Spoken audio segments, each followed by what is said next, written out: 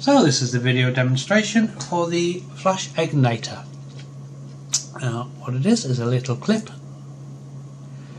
on here, and there's a hidden button inside the clip. The battery goes at that end. Battery's not supplied. It's just a normal one you can get everywhere.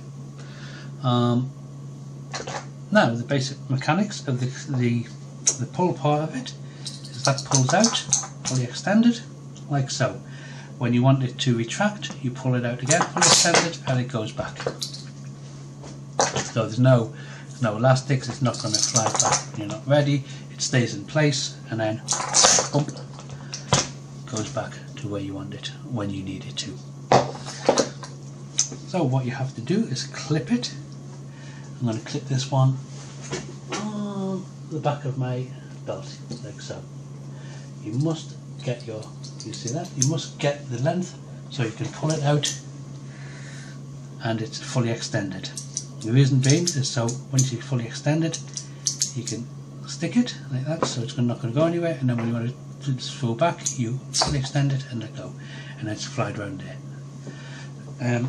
This is going to be hidden by a jacket, or if it's going up your sleeve, it's going to be hidden by a sleeve.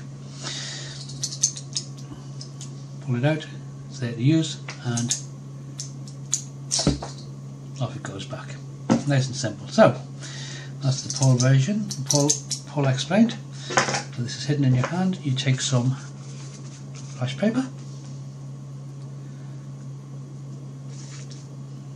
add it to the clip like so, and then this can be hidden in your hand, and you want to do an effect where you make the card appear, or make the appearing cane appear, or whatever effect you're doing with the flash paper. I'm usually making something appear or disappear or misdirection. You press the button, flash goes, and that straightens, and you're left fully clean. Is that a shot inside your jacket or up your sleeve, depending on how you wear it. So don't forget, if you want to be kept up to date with all the new stuff I'm going to be adding over the weeks, then please subscribe to my YouTube channel.